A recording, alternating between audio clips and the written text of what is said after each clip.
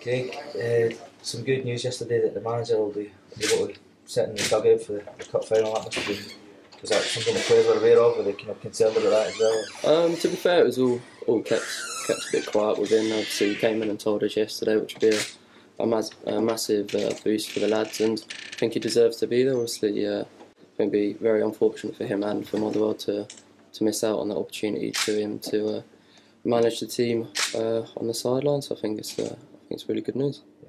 Obviously, you had a good midweek last week with the goal. You came out, the team scored a goal. It must have been a big boost for you. Yeah, definitely. Obviously, it's part of my game to create goals and score goals. So obviously, I was fortunate enough to be able to put one in the corner against Dundee, and hopefully, I can add a few more to help the team throughout the season. And obviously, you've not been starting every week, but when you come in, you are contributing. Is that the key to keep doing that when you get the chance? Yeah, definitely. I think when you have a squad like we have here and everyone's pushing for the same direction, I think you can't always expect to start. Like, there's a lot of games and the manager changes it due to tactical decisions, and I think it's working throughout the season. I think the lads who play give their all, and they know they need to give 100% to show the respect for the lads who aren't on the bench and the lads who are on the bench. And when you get a chance to come in, then you've got to also repay the respect they've shown you with the performances they've been putting in by doing the same. How much are you enjoying things here this season? Things have just really clicked for the squad. Yeah, definitely. I couldn't be happier on and off the field, to be honest.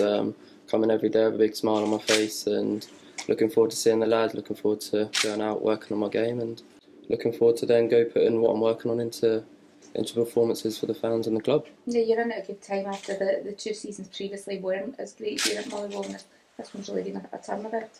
Yeah, definitely. I think that's what the main aim. Obviously, we've got all our goals in house, which we keep to ourselves, which we're striving for, and we always we take note of them throughout the season and or the progression we're taking with them. And then obviously, I feel like it's something the club really deserved and needed throughout the season was the start we've had. But at the end of the day, we're only at the start of November, and there's still a lot of football to be played. So if we're in a similar position at the end of the season, then it'll be definitely a good season for us to remember. Are the next 2 games kind of an opportunity for all you guys to fight for your places for the League Cup final? Yeah, definitely. I think, well, to be honest, I think it's the next 2 games are a fight just to play in them 2 games, and that's the way you got to look at it.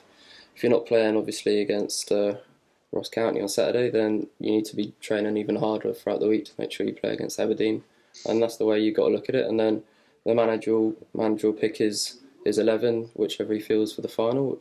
And if you're playing, you're playing. If you're not, you're not. And no matter what, everyone will be supporting everyone throughout. Has looking ahead to that game kind of made a difference to your training, or will it make a difference to you? Nah, none at all, to be honest. Like, it's just, for me, it's ages away. There's so much which can happen in between that, and you just got to be focusing on the next game and your next training session. You just take it day by day, and you just see what will come of it.